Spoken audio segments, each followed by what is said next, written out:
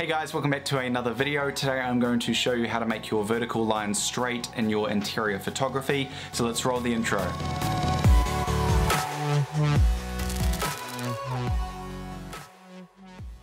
So I've opened up this interior shot of a wood burner into Photoshop. As you can see, the walls here are not straight due to me taking this with a 16 to 35mm lens. The first thing to do is create some guidelines to help you get straight verticals.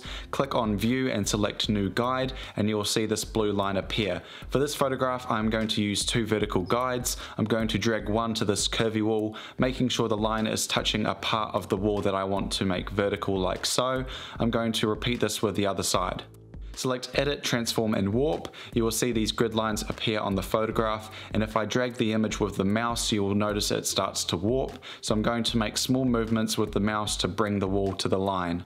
You may need to click and warp in different areas to make the wall straight. I will now repeat this on the other side. Here is a before and after shot. Hopefully you found some value from this video. If you're new here, be sure to subscribe, and I'll see you in the next one.